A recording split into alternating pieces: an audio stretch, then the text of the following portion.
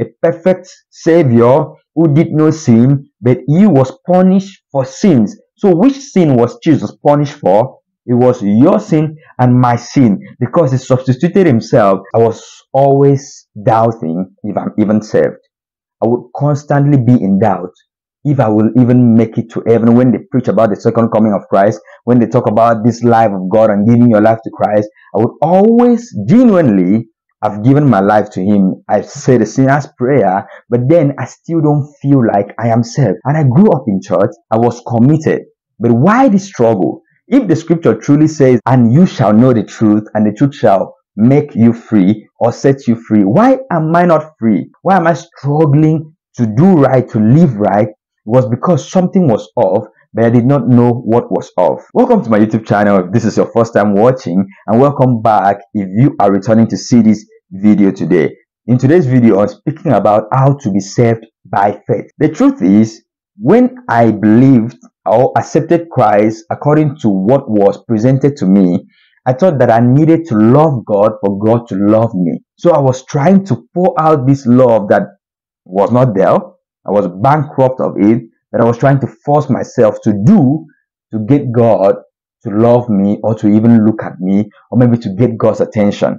And that is a very frustrating place to be, because it will always keep you in doubt if you even are saved. And I know that a lot of believers are in that place whereby they don't have this blessed assurance that they have this life of Christ in them. And that is the place that I want to speak to. The number one thing I want to share in this video is all have sinned and God does not condemn. Whenever they will talk about the message of repentance and salvation, they will bring up Romans chapter 3 verse 23, which says, "For all have sinned and come short or fall short of the glory of God." And truly, all have sinned and fall short of the glory of God. But this was presented as an indictment, and at some point, some believers, even in the church circle, came to a point that they took this as a consolation. No one is righteous. Of course, that's the fact. And they said there's no saint. So with this, it was as if it was a consolation to continue living anyhow they wanted to live, because they are in this struggle that they can't even do right even when they try. So now they took this scripture out of context, but this scripture was not said for us to take it as a consolation to remain in sin, or to keep on disobeying God, or to keep on living below what God wants for us. It was not a condemnation either to make you feel guilty for being a sinner. Yeah, that is true. I want you to get that point. God did not make Paul write that for you to feel guilty that, oh, I'm a sinner, or like that was not the picture. It was written to point to the fact that every human being needs a savior. And we have only one savior, one man, who is Jesus Christ, who was sent to save all of us, to save all the world. And Paul, reiterating this, said, "For all have sinned and fall short of the glory of God." It is a statement of fact to let us know that for us to get back to God or get in alignment with God, we need a savior who will take us back to him, because we cannot do it by ourselves. We cannot do it by keeping the law, because we can't even keep the law. Now, why was this said? It was said such that you would realize that, yes, I am a sinner and I am in need of a savior. You know, because if you are sick and you deny that you are sick, you will not look for help, neither would you go to meet a doctor. If you are dirty and maybe smelling, sorry for using that analogy, and then you deny that you are smelling, you don't even know your condition where you are, it will be a thing that you will not look for a bath. You will not look for a way to take a bath or get cleaned.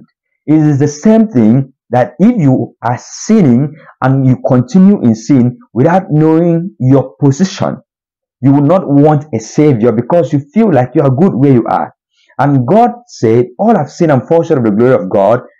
And continuing verse said, and all are justified freely by his grace through the redemption that came by Jesus Christ. So all have sinned is not a consolation that you would say there's no saint, no man is perfect, or whatever language that has been said, but it's a statement of facts to say you need a Savior. So all have sinned, and God does not condemn you. And John chapter 3 verse 17 says, "For God did not send his Son into the world to condemn the world, but to save the world through him." So God knows the condition of everybody, that we are all sinners, and he says, "I am not condemning you." God says, "I don't want you to feel guilty. I want you to know your condition so that we can reason together." Like Isaiah chapter 1 says, "Come, let's reason together. Even though your sins are red like scarlet, it shall be white as snow." So that is the position. Let's get to the second point. I hope you're following me up to this point now. My second point is, "And you shall know the truth," the desire for freedom. Now, this is coming from the portion in John chapter 8 verse 32 that is widely quoted. "And you shall know the truth, and the truth shall make you free," or set you free, depending on the translation you are using. And if I would go back to what I've been taught over time, the truth that they call this is the gospel truth has been messages that beat people down, that tear people down, and tell you how your sin will find you out, and tell you how God will find you out, and all those kind of messages. And after they are done, they will tell you this is the gospel truth.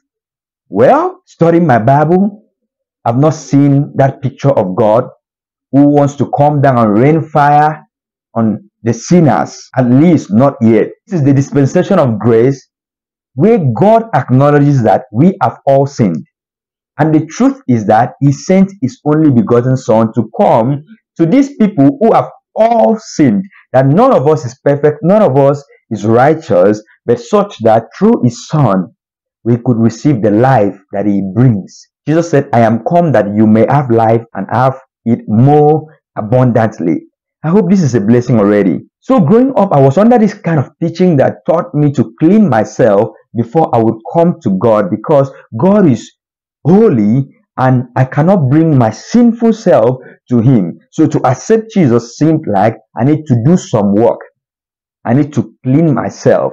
I need to let go of my sin. And my question was, if I could let go of my sin in my own strength, through my self-effort, through my self-righteousness, why then would I need Jesus? And that is the question.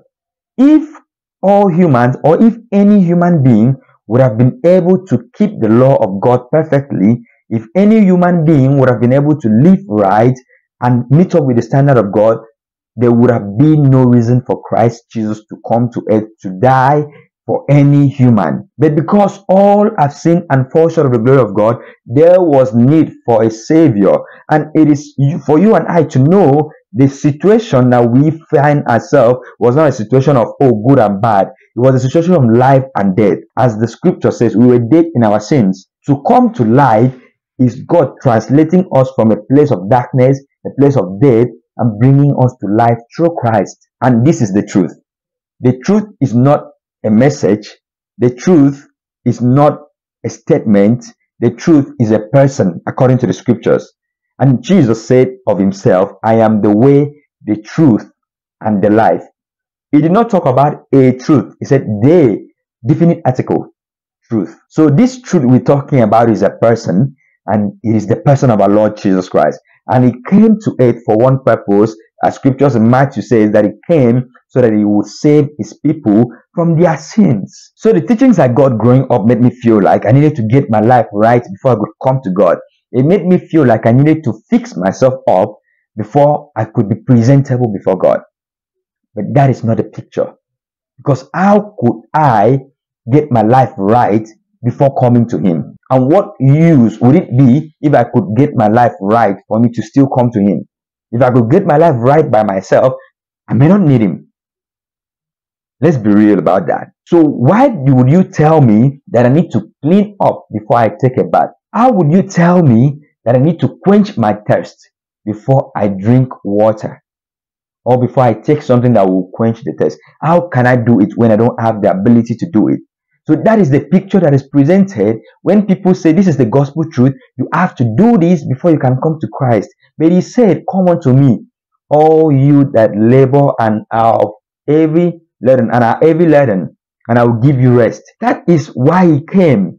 Because we have carried this load of religion, this load of trying to please God. For those that are genuinely trying to please God, genuinely trying to live right, We have carried this load. And he says, come, just like you are. I know you have struggle with addiction. I know you have struggle with sins, secret sins that nobody knows, and I can relieve you of that load. And that was my story, because I was addicted to masturbation and I struggled with some things in my life. And he said, come. And when I came to the truth of this, he actually cleaned me up. I tried to clean myself up by my self-will. I could not get cleaned. Instead, I got guilty each time. And Job cried out in Job 14:4, who can bring purity out of an impure person? No one. So the truth is that Jesus came to die for sinners, and you and I are qualified candidates. Yeah, all have sinned. So with this, I can say that Jesus Christ is the perfect Savior for imperfect you and me. He is the perfect Savior. And what qualifies him to be the perfect Savior? Because scripture says of him that he did no sin, he knew no sin, in him was no sin. Now let's read this couple of scriptures which talks about that. For he made him who knew no sin to be sin for us, that we might become the righteousness of God in him. That is 2 Corinthians chapter 5 verse 21. 1 Peter chapter 2 verse 22 says, who did no sin, neither was guile found in his mouth. 1 John 3 verse 5 says, and you know that Jesus came to take away our sins, and there is no sin in him. What a Savior we have in Jesus Christ.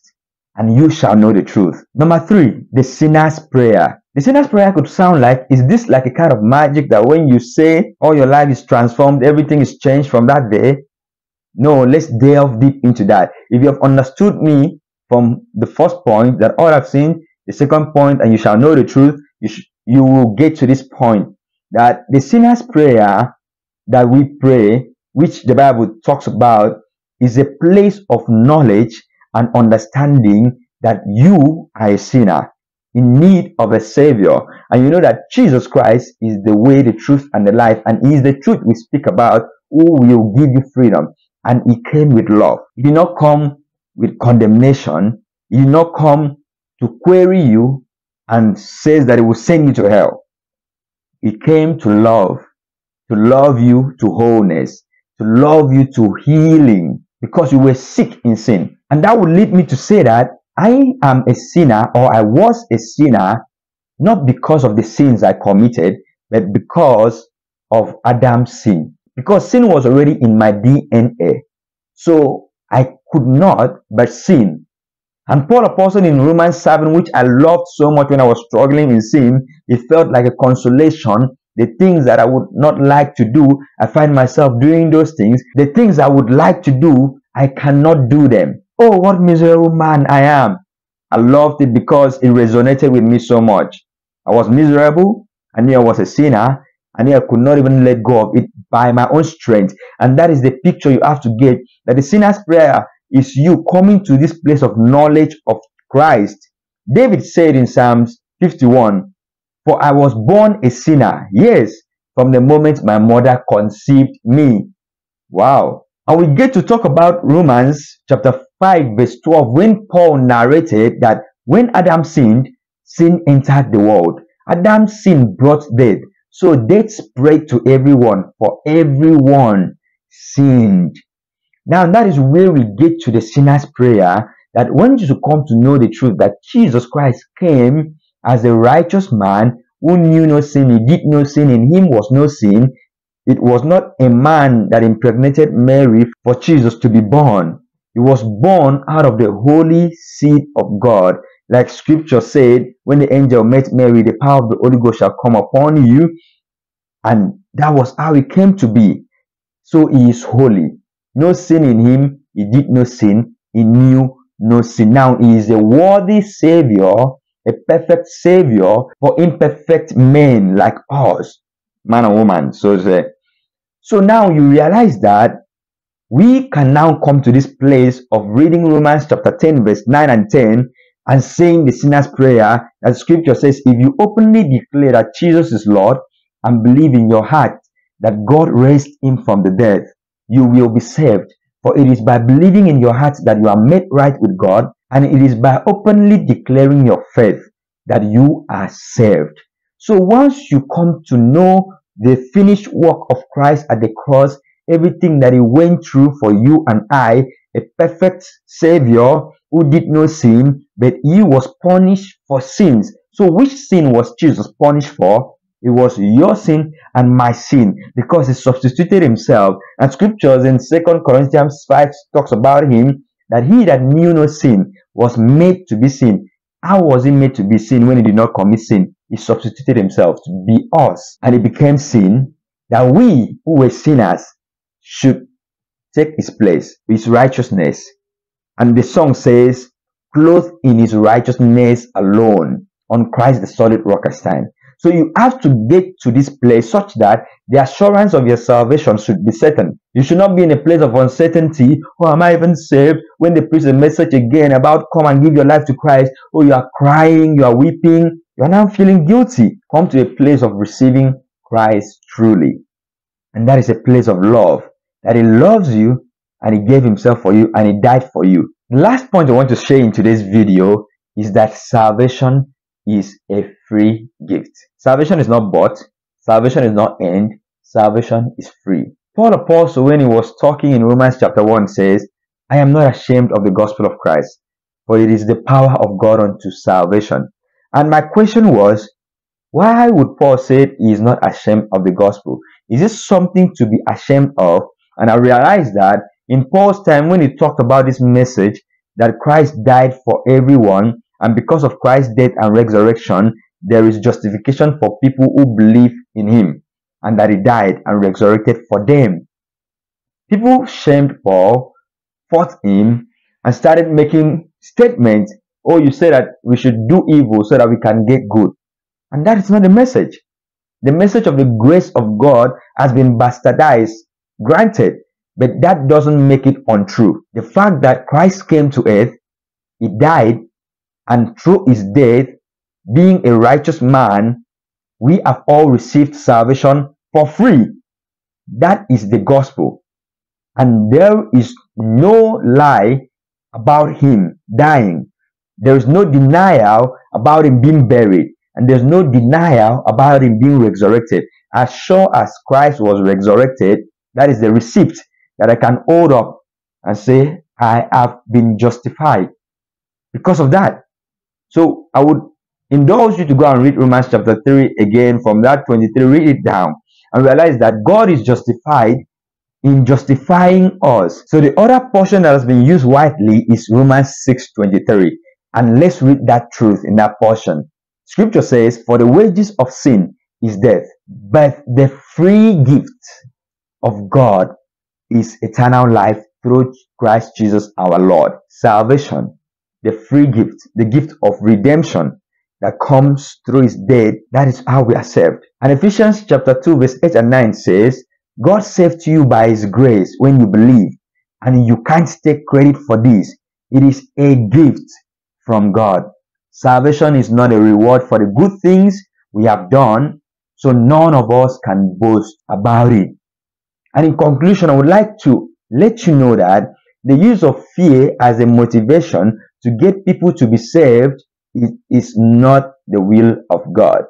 It is not godly. Telling people that you might die in accident tomorrow, or this might happen to you, or that might happen to you if you don't accept Christ today, that is not the motivation that Christ wants us to give to people. The true picture is that of a man who loves this woman so well, and he woos her in love, not by pretense, but by authenticity and honesty and transparency and openness. Him going to her, letting her know, I love you, I care about you. Now it is solely this woman's choice to accept, and that is Christ's position with us. We are the bride of Christ. He came to us, he loved us, he poured out his love. It is our prerogative to say, I have seen your love, and I know you love me so much. I receive your love. I receive you. I want you in my life, just like you want me. And that is the true picture. God woos us with his love, not through fear, not through manipulation, because the use of fear and all these tricks are means of manipulating people to receive God, and that is why it never turns out well, Because these people, when they come, they are not on the right foundation. You are only building them on self-righteousness. And I was in that place. That's why I'm speaking about this. I was self-righteous for so long that I did not even know I was. I operated by my self-efforts. I thought my willpower would do it. I thought my willpower would beat it. But I realized that none of that could even work. Know that God loves you so much. And to be saved, I would like you to say this sinner prayer with me today. If you would, you can repeat after me. Lord Jesus, I believe in you. I know you are the way, the truth, and the life. I know you gave your life to save me. I realize my position and my situation, that I am a sinner from birth. And I am sorry for all the things that I have done in ignorance, not knowing that I needed you. I'm sorry for all the times I've wasted trying to do it on my own, walking in self-righteousness and in self-effort. I give you my life. I believe that you died to save me. I receive your love. I receive your free gift of salvation. I receive the free gift of your righteousness. I accept you into my life. You are my Lord and my Savior. Thank you for saving me. Thank you for redeeming me. Thank you for setting me free. Today, I am yours. I accept your love, and I want you to be a part of my life forever. Amen. If you have prayed that prayer and you believe everything I've said through this video, I believe and I know through the word of God that you have started your journey of love with God. And I would like you to stick with me in this channel and ask questions if you have any. Let's grow together. Let's learn about the will of God in the word of God and get the truth of God so that we can become better humans and better people who love the Lord and will love people the way the Lord wants us to. Welcome to my YouTube channel once again. And I would like you to give this video a thumbs up, share it to people if it has been a blessing to you, and subscribe to this channel. I would love to see you in my next YouTube video. Do well to watch other videos that I have done already. See you next week. Bye-bye.